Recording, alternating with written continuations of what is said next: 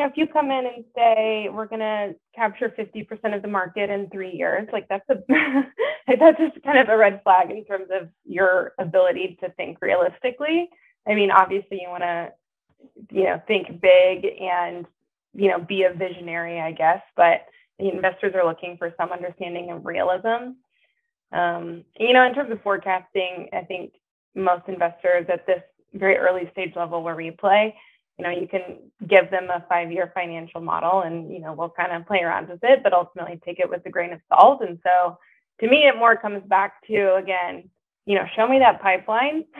And if you show me a pipeline that's got 10 customers in it, but you say you're going to have 100 customers this year, like now we can have this conversation about why are you forecasting that? How are you going to get that? That doesn't match with what you have in your current contact list, and we'll try to hash it out from there. So I think be realistic, but have reasons behind the numbers or the customer targets that you're forecasting for sure.